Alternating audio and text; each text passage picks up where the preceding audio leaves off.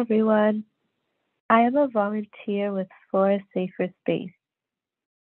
Today's presentation is about tardive dyskinesia. I would like to begin this presentation with a land acknowledgement. And this is for Toronto, where the Dish with One Spoon territory is located, as well as Toronto Metropolitan University. The Dish with One Spoon is a treaty between the Anishinaabe, Mississaugas, and Haudenosaunee that bound them to share the territory and protect the land. Subsequent Indigenous nations and peoples, Europeans, and all newcomers have been invited into this treaty in the spirit of peace, friendship, and respect.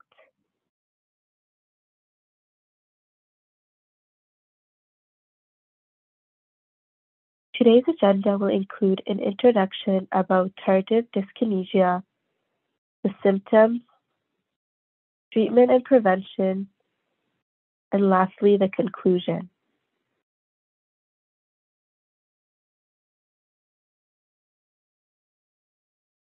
Introduction about tardive dyskinesia. Tardive dyskinesia is an uncommon side effect caused using antipsychotic medications that are prescribed to treat mental illnesses.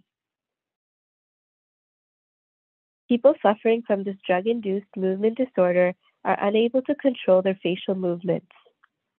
TD causes stiff, jerky movements of one's face and body, such as lip smacking, tongue thrusting, and rapid blinking. Tardive means delayed or late, and dyskinesia refers to involuntary muscle movements. There is a lag between starting a medication and developing dyskinesia in this condition.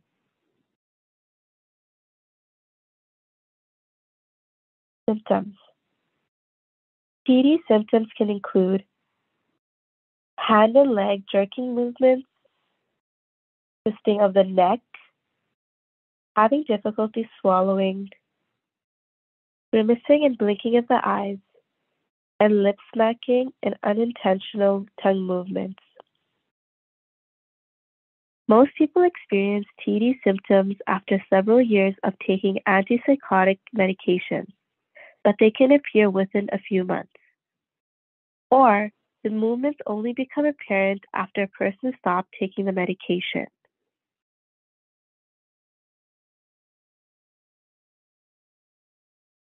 Treatment and prevention. When your doctor prescribes a new medication to treat a mental health disorder, inquire about the potential side effects. The drug's benefits should outweigh the risks. Inform your doctor if you have movement issues, but do not stop taking the medication on your own. Your doctor can either discontinue or reduce the medication that is causing the movement. You may need to change to a newer antipsychotic medication that is less likely to cause TD. To treat tardive dyskinesia, the FDA has approved 2 medications. Number 1, deutetrabenazine, and number 2, valbenazine.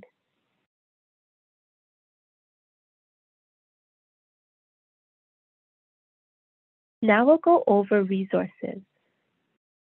The most important thing to take away from this video is that there's support and help available.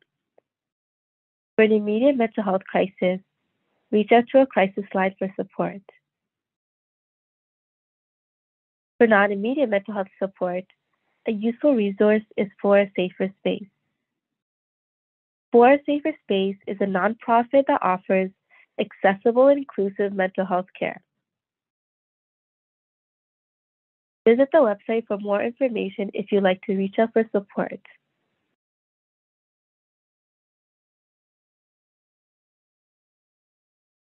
That concludes the presentation on tardive dyskinesia.